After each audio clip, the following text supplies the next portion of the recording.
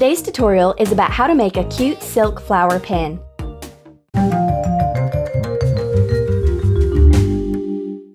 We'll need silk of dark peach and olive colors, a metal pad set hairpin and blank base. Take dark peach silk and cut out a small piece. Cut out several details shaped like rose petals. We'll need about 10 petals for the first flower. Add a drop of hot glue to the petal edge and roll up to form a rosebud. Adhere the edges. Wrap into another petal. Attach using hot glue.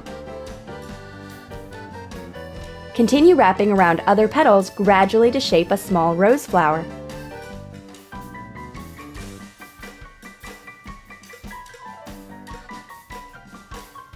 Cut off the excess fabric and smooth the flower. Fray check the edges.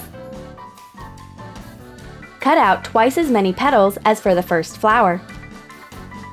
Follow the same steps while making another rose. Make the flowers different. If the first one is a rosebud, the second will be in blossom. We'll need 5 roses to make a spray. Use hairspray to make the flowers keep shape. Cut out a few silk olive leaves.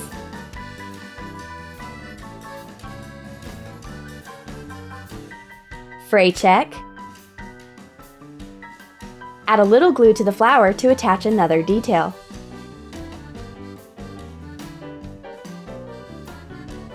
Hot glue if necessary. Attach a leaf. Attach the rest of the details tightly to each other.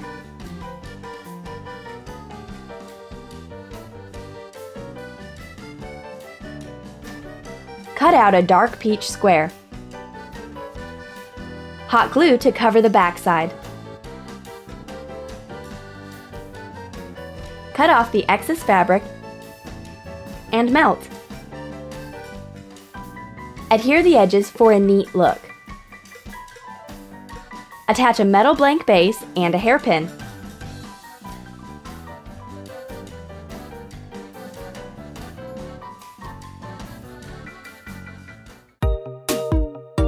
The stunning flower pin can decorate your hairstyle as well as an outfit. Leave your comments, hit the like button. Subscribe to our channel to learn plenty of easy ways to create exclusive jewelries and accessories.